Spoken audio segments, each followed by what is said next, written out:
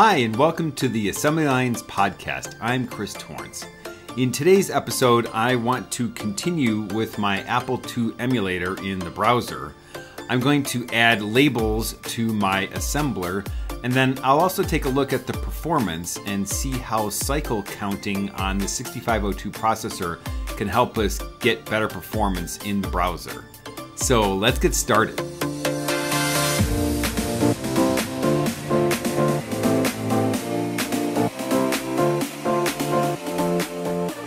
Here's the latest version of my Apple II emulator in the web browser. It looks a little bit different than last time because I've gone ahead and done some CSS to make it look a little bit nicer. As you can see, I've changed the background color to try and match something like an Apple II Plus. It's probably a little bit too dark, but that's just fiddling with the CSS. I've also rounded the corners on the text window, and then I've added a margin so it's not quite up against the edge. If we go back over to my code, here's the CSS. So you can see I've added the background color here. Here's where I added the margin on the sides. And then finally, I have the border radius around the pre-HTML tag, which is what I'm using for the text window. So with that out of the way, at least we have something that looks nice. However, if we refresh the emulator, you can see that it's actually running pretty slow. So my machine code to do this is just filling up the text page 1 with the letters A through D. And this really should be blindingly fast on even an Apple II with a 1 megahertz processor. So I was a little bit puzzled, and at first I thought maybe it was just because I was using the React JavaScript library and there was just too much overhead. However, once I started thinking about it, I realized that the real problem is I was actually trying to update the screen after every single instruction of the 6502. And this just isn't the way that it actually works. On an Apple II, the processor runs at 1 megahertz. However, the screen only refreshes at 60 hertz. So I was trying to update the screen thousands of times more than necessary, and of course it just couldn't keep up. So I wanted to take a look at how the cycle counts on the 6502 tied in with the speed of the processor as well as the refresh rate of the monitor. Let's go look at my code right now. If we go over to my display file, this is where I actually have the code.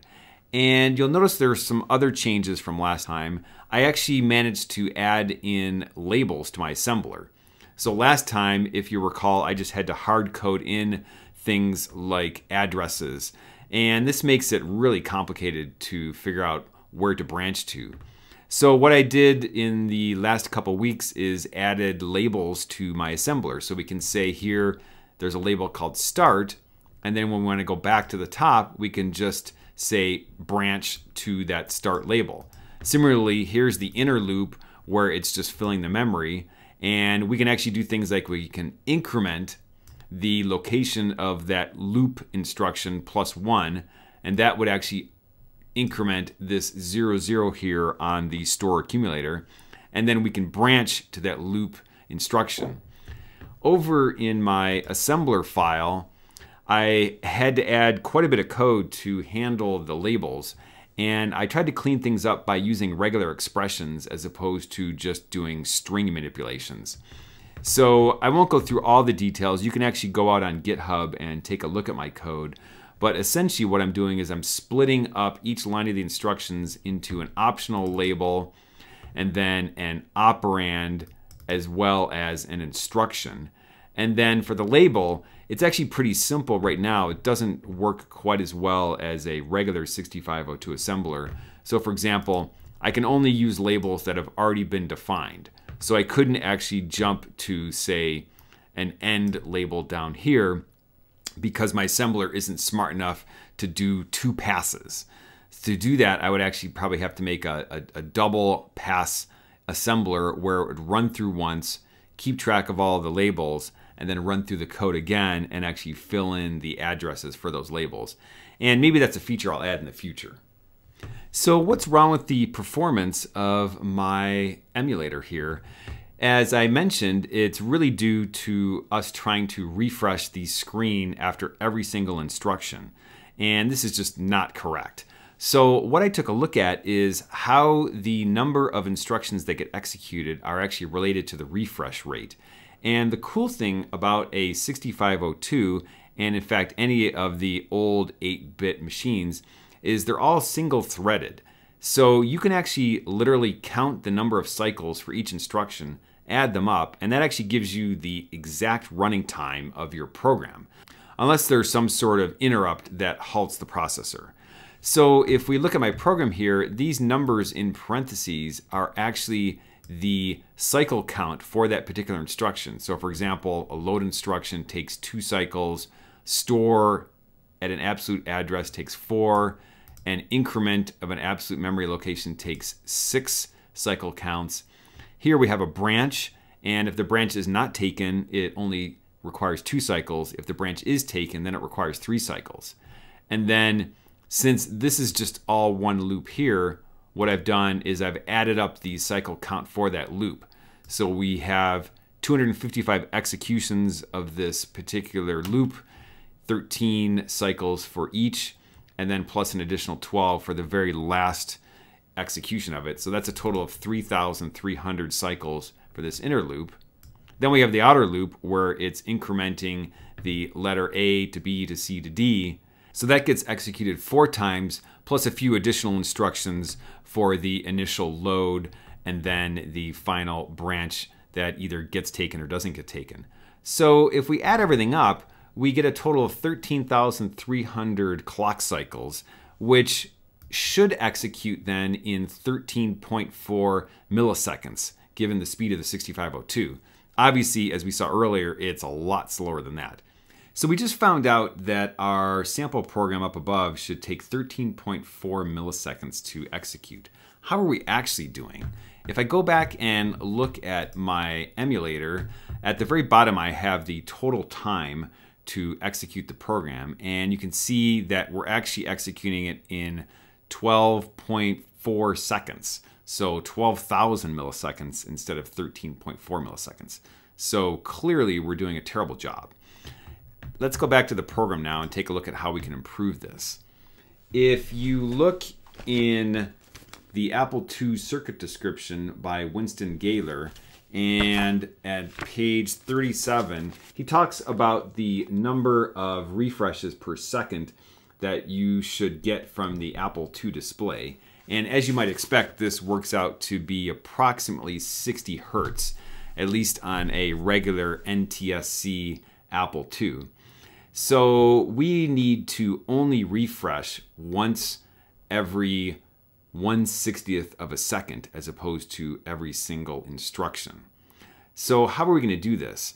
Now, this is kind of complicated because my current emulator doesn't actually understand cycles for instructions. I don't have that stored with the instructions, and so it doesn't actually know how many cycles there have been executed. So rather than try and figure all that out and add that to the program, what I decided to do is just see, well, what's the maximum theoretical speed that we can get to see if we have any hope of reaching a regular Apple II speed in the browser. So what I did in my program is, rather than processing just one instruction at a time, we can go ahead and we can just crank this up and do all of them for the entire loop. And I'm just going to set this equal to 4,000 because I know that there's actually a little bit less than 4,000 instructions that need to get executed. So this is essentially do all of them. So let's go ahead and save that. And then if we go back to Chrome and reload the program, you can see now we're executing the entire thing in 46 milliseconds. Let's run it again. Here we got 39, 35, 36. So we're hovering around 30 to 40 milliseconds. And you can see that when I hit refresh, the entire screen is indeed being refreshed. You can see a quick flash, but you don't actually see any of the characters being drawn. And if you actually try to run this program on a real Apple II, you'll see the same thing. You won't actually see it drawing any of those text letters. So we're getting close to our 13.4 milliseconds, but we still haven't reached it. However, I have one more trick up my sleeve. If I take a look at the inspector for this, What I'm actually doing is just for debugging, I'm dumping out every single instruction as it's being executed. And it turns out that there's a fairly steep performance penalty for outputting to the Chrome console. Let's go back now to my program and we'll disable that. If we go now to where process instruction takes place and look at the bottom, here's where we're actually outputting to the console. So we don't want to do this. Now I've added a do debug flag, and this is what we actually want to disable. So let's go now to my display, and then when we start up the assembler, I'll just disable my set debug call. So debug will be false and it won't actually output to the console. I'll save this, and now let's go back over here and refresh. And you can see now we're down to 11 milliseconds, 10, 5, another 5, 6, 7, 5. So we're now executing the entire program in approximately 5 milliseconds, somewhere thereabouts. So this is less than our 13.4. So I think we've actually achieved our goal of actually getting performance equal to or exceeding the regular 6502. Now, obviously, there are a lot of caveats to this. My program is only outputting text page 1, and it's just doing that as a single giant text box here in the HTML. If this were on a real Apple II, we might have individual characters that would be flashing or set in inverse. And when we do this for real, what we're going to have to do is probably actually draw this as pixels as opposed to text. And so this actually might really impact our performance. In that case, I still might end up having to throw out the React library and just go straight to raw HTML. There's still a lot of improvements that could be made. I'm not really paying attention to cycle counts. Now I'm just trying to blast out as many instructions as possible and then just doing a refresh. This is really just a proof of concept. What I need to do next is actually put in the cycle counts for the instructions and then try to actually time them so it's actually running at the proper rate. I hope you enjoyed today's episode. In the next episode, I'm going to continue adding instructions to my emulator, and we'll take a look at the addition and subtraction instructions and also the mysterious overflow flag.